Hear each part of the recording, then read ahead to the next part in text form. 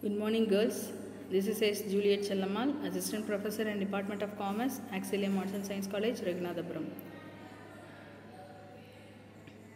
We are discussing about company law for second BCom.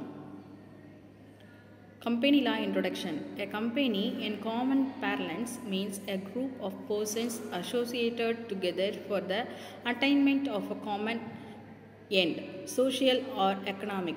It has no strictly technical or legal meaning. According to Section 3, Subsection 1 and 2 of the Companies Act 1956, a company means a company formed and registered under the Companies Act 1956 or any of the preceding acts.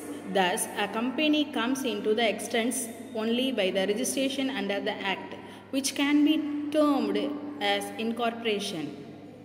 Then, definition of company law.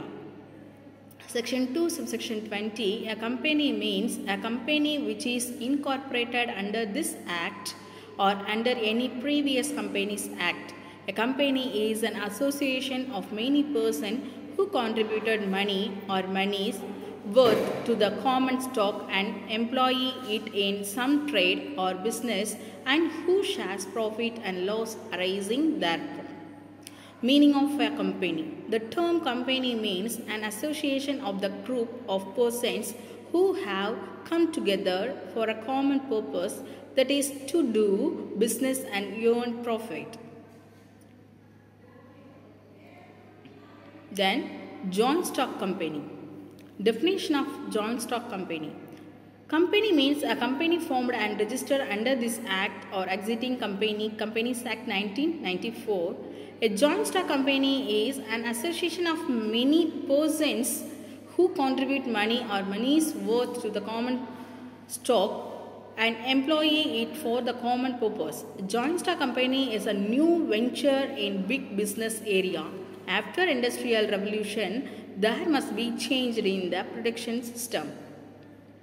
Features of joint stock company.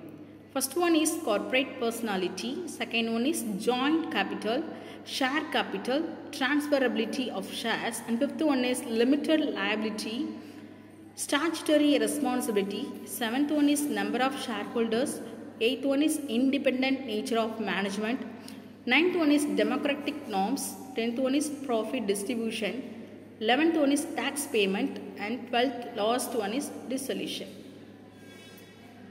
Then we are discussing about characteristics of a joint stock company. First one is artificial legal person. Second one is separate legal entity. Third one is perpetual succession. Fourth one is limited liability. Fifth one is common seal.